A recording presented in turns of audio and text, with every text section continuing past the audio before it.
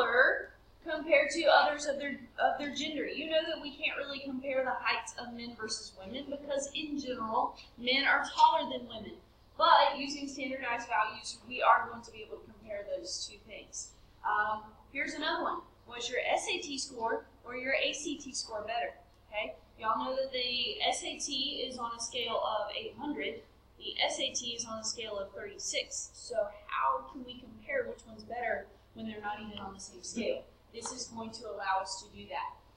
So we've got another table here. We are talking about heights of American young adults. We've got men and women. They're approximately normal. That is always a key. They have to be approximately normal to be able to do this stuff. We're given the mean and the standard deviation. Okay, we're given the mean and the standard deviation for each. Now, I think we're pretty good with sketching the distributions at this point, so we're not going to take the time to do part A because I really want to quickly talk about the other pieces. If Alexis, we're going to assume that's a female, is 3 standard deviations above average in height, how tall is she? There's another key word there. If she's 3 standard deviations above average in height, then obviously, I think you know how to compute this. The mean plus 3 times the standard deviation. So, how tall is she? Who's got it? 68.5? Oh, wait. No. What is it? 73? Okay, thank you. She is 73 inches tall. Now, I don't know about you, but I'm not used to measuring height in inches, so just for the sake of argument here, 6 foot?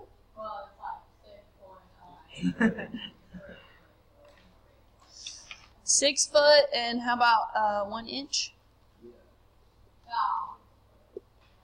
Because 6 feet would be 72 inches. 6 times 12 is 72.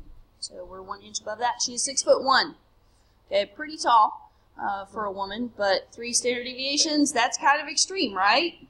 Because 3 standard deviations, you're talking about, she's in the 99th percentile. She is taller than 99% of women. Kind of makes sense. Marvin is 2.1 standard deviations below average in height. So let's look at the men's, and we're going to subtract 2.1 times the standard deviation 2.7. What is it? 60 what? 62.83 inches. Yes, you always multiply. You always multiply. So what is that? That's like 5 foot 2 inches, right? Because 5 times 12 is 60, so 5 foot 2 inches. Pretty short for a fella. All right, Miguel is 74 inches tall. How many standard deviations above average is he? Well, guess what? It's not an exact number of standard deviations. We're going to have to do kind of what we did with the marathon numbers. He is 74 minus the average is 68.5. Divide by the number of standard deviations. So 74 minus 68.5 divided by 2.7. It's not an exact number. It's pretty close to 2. About 2.03, so almost exact. Yes, that's why I use the little squiggly equal sign. That's approximately. And that is above. He is taller. When it's positive, it means you're above the mean. Okay, Jackie is 62 inches tall. How many standard deviations below average is she? Again, take her number, subtract the mean, divide by the standard deviation. Make sure that you use the correct data.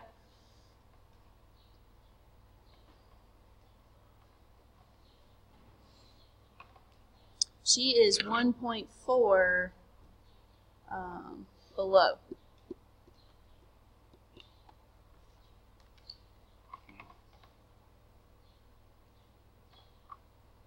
Okay, so Last question here, and I will let you guys go.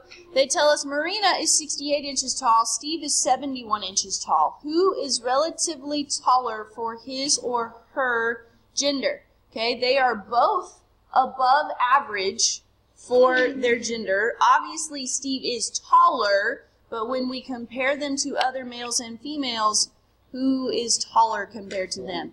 Y'all crunch the numbers and tell me which one it is, and I will do it up here at the same time. Okay, the key is comparing the number of standard deviations.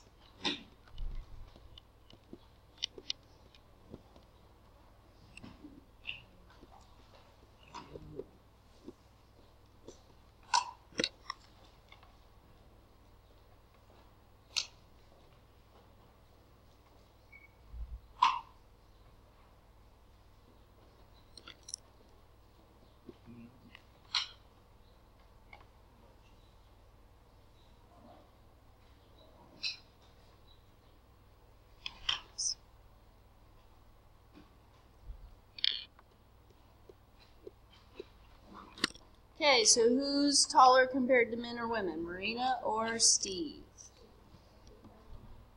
Ooh. Unless I did something wrong, I got Marina.